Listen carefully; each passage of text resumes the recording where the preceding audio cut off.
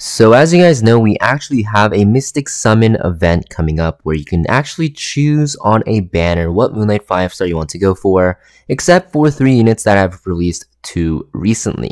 We're basically going to be separating these options into a tier list for you guys so you guys can see what units you guys should go for, and also you guys will be able to see why I recommend these units because I'll be explaining to you why they're good. So we're going to separate these units into 4 tiers, including a not available tier. These units are not available because they released 2 recently, but the 4 tiers are going to be the best options tier. This tier obviously is going to be the best option because they're just very powerful at what they do and are very meta. Next we have the decent tier. This tier is also full of decent units, but just not as universal and freely picked as the best options tier. Still very powerful, but you'll see that they have a little bit more limited of usage. Then we have the niche tier. These units will be rarely picked into some situations, but in those situations, they'll be very, very powerful. So you want to make sure that you don't ignore these units. Some of these are very good in the right hands, but for the most part, you probably want to stay away from them because they won't be as frequently used as the other units above them. And then we have the not worth it tier. These units are just not that great and are needing of a buff. So starting off, we have the best options. And if we look here, starting off, we have Conquer Lilius. Now, if this was strictly for PvP, I would definitely rank her a bit lower because of the fact that there's more soft counters out there to her. But I will always say that Conquer Lilius is one of the best, if not the best, Moonlight 5-stars you can ever get because she is super powerful in PvE content as well. And at first, she might not seem like she's that great, especially when you're newer to the game. But into late game content, especially like Ancient Inheritance, also for like Hall of Trials, which I cannot stress enough, it's so important to get a good Hall of Trials team going because of how many exclusive equipments you need. She's very good there. And also, of course, she is a very powerful unit in PvP. Next, we have Navy Captain Landy. She's very strong in PvP, one of the best damage dealers, if not the best, alongside Abyssal Euphine, who's not available. And she's also decent in PvE, especially in Expedition. She's very powerful there. Next, we have Bellion, PvP only unit, but she's super strong in PvP. She denies soul gains, which makes her very strong against cleave units and just a very powerful unit in general. Bright Witch Cesaria, very good against evasion units and against units with revive, and super strong for PvP because of her defense break as well. Wynard Sermia, a very good answer to counter-attacking and extra attacking units. Zio, one of the best openers. If you're tired of getting cleaved or speed contested, you can actually pick Zio, put him on about like 260 speed, and you'll outspeed 310, 315 openers. Lone Crescent Bologna, one of the best damage dealers in the game right now because of the fact that she can always crit Navy Captain Landy and she's very bulky, and because of the fact that her buffs made her super strong and super hard hitting. Death Dealer Ray, a menace now after his buffs, best control unit in the game with injuries and a ton of damage, and also buffing his team, which makes him super annoying with that sleep as well. And then Spectre Tenebria, very strong unit for PvE and PvP, just very powerful because she has that permanent stealth. Then we also have Last Rider Crow rounding out the best options tier because he is such a staple knight. He has a ton of mitigation for AoE with his S2. He can hold any knight artifact that you need, and you also have him dealing a ton of damage with his S3 while being a knight, so it makes him very strong. So those are the best options, I would say. You might be wondering why some units like Meteor Cowrick and others are not here. We'll be talking about that once we talk about the decent tier though. So now we're in the decent tier. Martial Artist Ken, very good after his buffs, very good into Navy Captain Landy, and just units that really have a lot of crit. Strays, very good in PvE for hunts and one-shots, also very good in PvP as a counter to slow teams because you can one-shot units, very frequently paired with Architect Leica. Meteor Cowrick, the reason why he dropped is because there's a lot of 2-turn debuffs now, especially with Death Dealer Ray, and it feels like Meteor Cowrick, it doesn't really feel like he has too much of an impact on the game right now. A lot of people play around his S3, they don't really debuff on the first turn, and you're going to notice that he plays too slow, and when he doesn't really S3 and just sits there waiting to use it because there's a counter on the other side, you're going to see that he doesn't really get as much value as other units because, for example, Conquer Lilius's S1 gets way more value than Meteor Cowrick's. Also, he gets countered by turn cooldown increases, so like Lua and Nog will completely destroy him, which makes him pretty hard to play.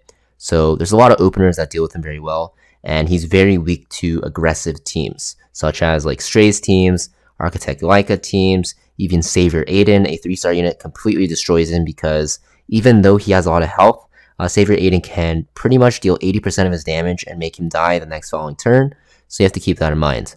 Spirit Eye Celine, after her buffs, she's very good. Mostly going to be used for Guild Wars offense, but in RTA, you can pick her into teams that don't have extra attacks or, extra damage. Very strong pick.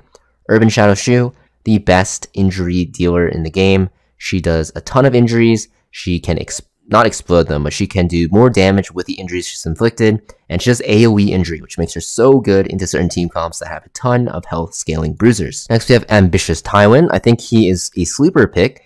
Honestly, I kind of low-key wanted to put him a little bit higher, but I think this is a good spot for him. He has a lot of crowd control. He can actually take your souls. He has defense breaks, makes him very strong. And you never know what type of A Tywin you're fighting. You could be fighting a full tank one on Aureus. You can be fighting a damage one. You can be fighting a bruiser one. You can be fighting an effectiveness one. So it makes him very scary to fight in RTA. He's only used in PvP, and especially only used in RTA, World Arena. But in that area of content, I think it's a pretty solid pick. Meg Chloe, she's a pretty decent unit, just solid. Very good Soul Weaver with attack buff. Pretty decent healing for her team and revive. You have to kind of build your account around her, which is another topic, but still a powerful Soul Weaver, and I'd say that her buffs are just unmatched. Architect Laika, like I mentioned, very commonly paired with Strays because of her opening capabilities to one-shot a unit with souls.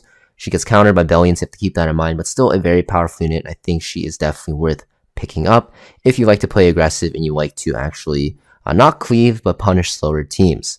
Remnant Violet, always a hit or miss unit, but when he does hit, he's amazing. He can sometimes be one of the best units in the game, other times be like the worst, but I'd say he's more consistent than he is inconsistent.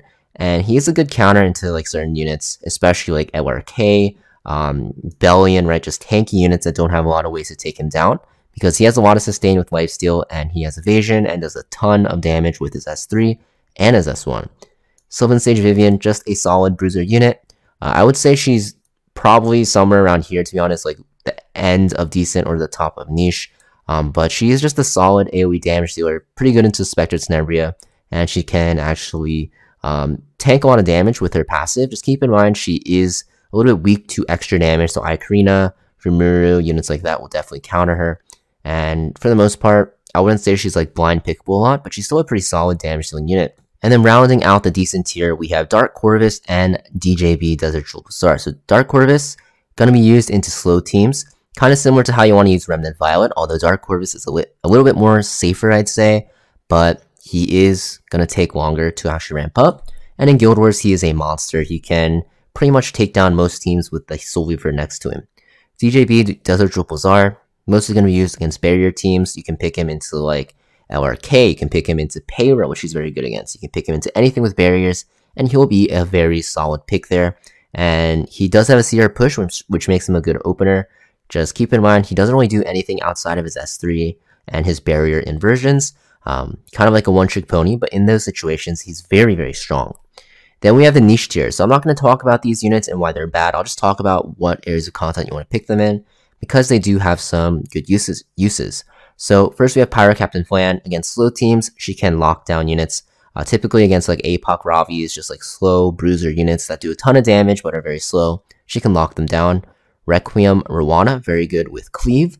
Solitaria of the Snow, very good against units that use Focus, because she prevents focus gain, and she's a very good control unit. Sage Ball, anti-cleave unit. Closer Charles and Commander Pavel, both cleave units, but very good there.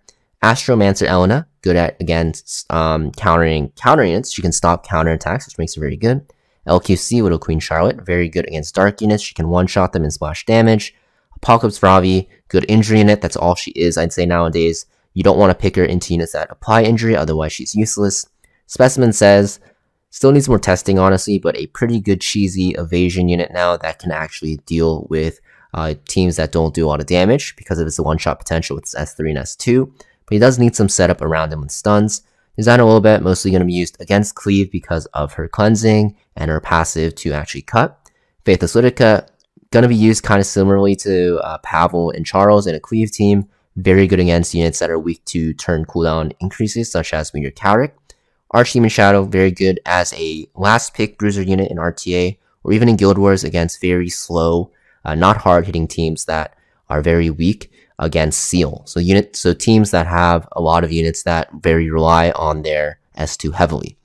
And then the not worth it tier. Not going to talk about these units too much because they're just not good. They really need buffs. I think Samool get really missed the nail here when they're trying to buff them, or when they have tried to buff them. So hopefully they do give them some more love in the future. And then of course the not available tier, these units are not available because they were released way too recently. So yes, if you guys have any disagreements with this tier list, let me know in the comments down below. I'm always interested. And as always, good luck on your summons, and I'll see you guys in the next video.